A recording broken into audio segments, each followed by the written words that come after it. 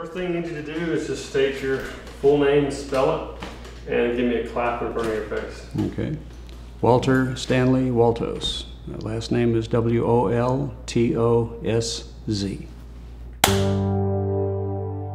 The professional career of Walt Woltosz has touched lives and impacted the world. His parents instilled in him a strong work ethic at a very young age. I was born in Harrison. My grandparents lived in a little town called St. Joe, Arkansas, population 187. I think the sign hasn't changed in 70 years. A week before I was born, my mother went into false labor. And they drove up to Harrison to the hospital, and they drove back to find a pile of ashes where the house used to be. Everything they owned had burned to the ground while they were gone, so all they had was what was in the car.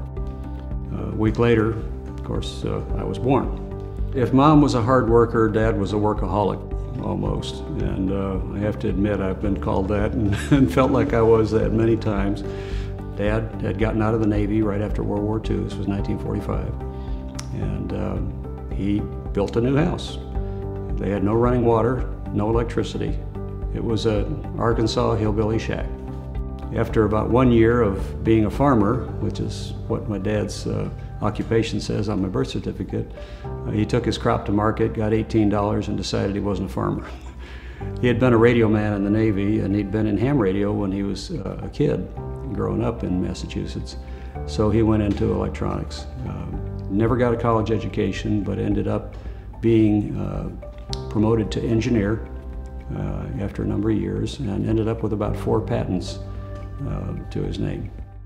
Walt joined the Air Force and found he had a passion for flight.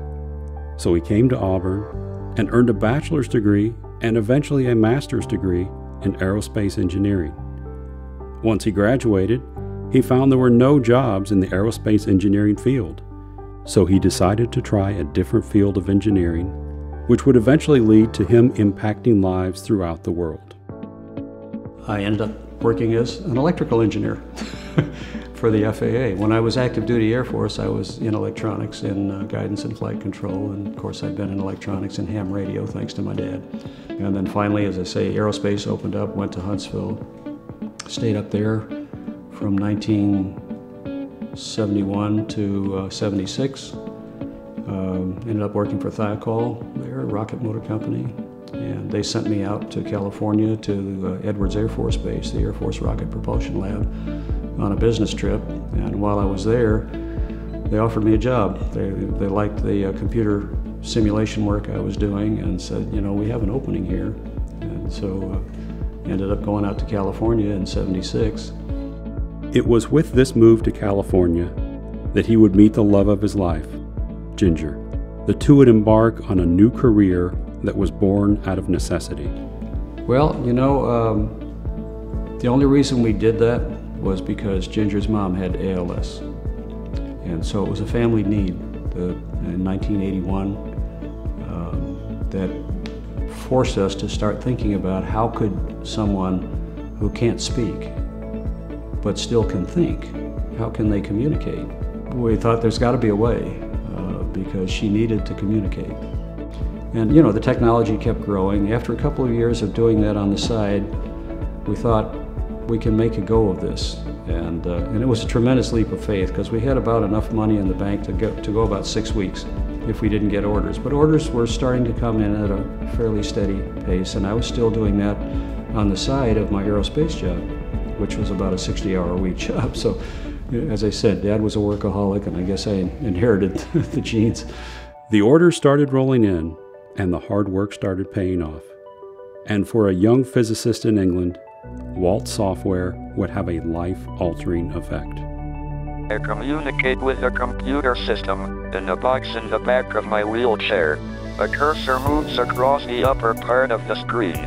I can stop it by pressing a switch in my hand. In this way, I can select words which are printed on the lower part of the screen. When I have built up a sentence, I can send it to a speech synthesizer. I can write equations in words.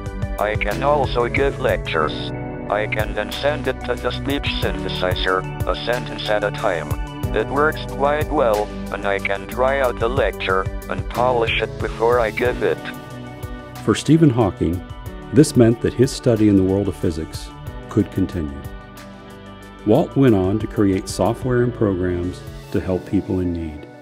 He continues to support Auburn University through engineering fellowships and his support for the Formula SAE and Baja race teams in the engineering department. Well, I've always liked hands-on projects, and when I've seen what the Formula team does and has done over the years, it amazes me. The Formula team and the Baja team, as I've seen, learn teamwork, they learn the technology, they learn how to integrate various engineering disciplines. You know, they've got to have brakes, they've got to have the drivetrain, they've got to exhaust, the motor itself, the frame, the monocoque, the data acquisition system, learn how to go out and test drive. What do you learn out of a test drive? How do you take that and make improvements to the car? There's just so much that you learn from a project like this that you can't get out of a book.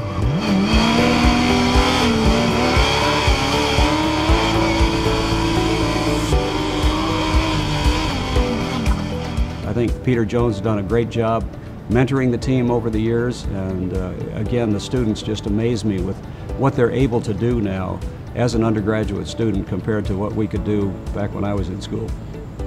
You know, my passion is flying, you mentioned that earlier, and the ability to have the business jet that we fly and to be able to go back and forth between California and Auburn pretty well whenever we need to, which is a couple times a month mostly.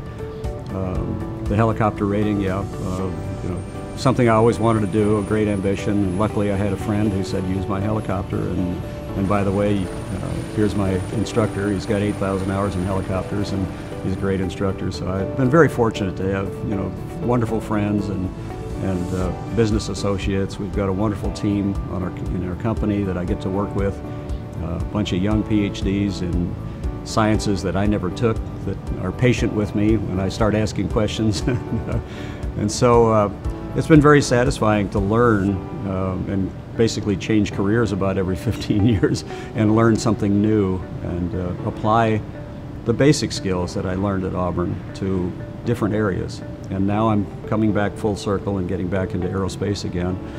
So we'll see, maybe I'll be back doing something with rocket motors again here soon.